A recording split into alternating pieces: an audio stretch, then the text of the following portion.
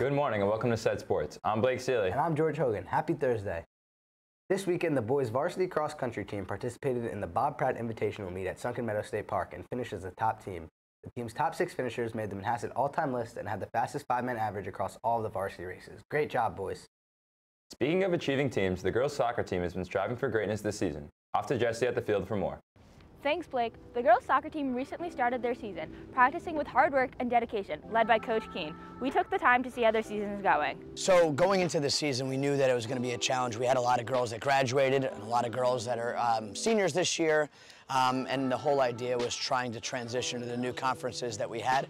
Our new conference this year is Conference 2, which is a power conference just like last year, which was definitely a challenge for us.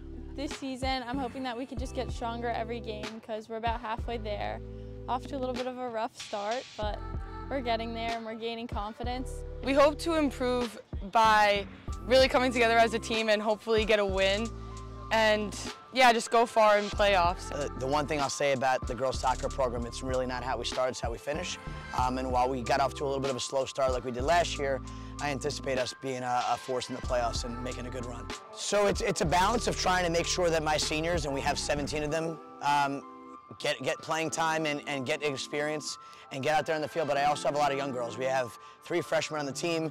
We have a JV right now that's undefeated, so the future looks very bright, and it's about trying to get us back to where we want to be as a soccer program. We wish the girls good luck on the rest of their season. Now back to you guys in the studio. Thanks, Jesse. Tonight starts Week 4 of the NFL season as the Dallas Cowboys take on the New York Giants at MetLife. The game will be on Amazon Prime tonight at 8:15. On another note, the girls tennis team season is in full swing. Off to John Murphy at the court. Thanks, guys. I'm here at the varsity girls tennis practice, checking out how the season's going. Let's take a look. It's been going well. We've had a lot of change. We lost some seniors last year, but we have some really good new players, so it's been going well. Since we have a new team, we're trying to fight off all these really good schools, so we're trying to just take it point by point with the new team and get to know each other more.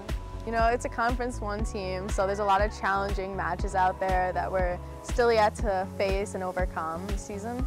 We lost all our singles players, so definitely figuring out doubles pairings that work well together and have good chemistry is harder since a lot of the girls this season are new, so just that experience. We wish the girls the best of luck on the rest of the season. Back to you in the studio.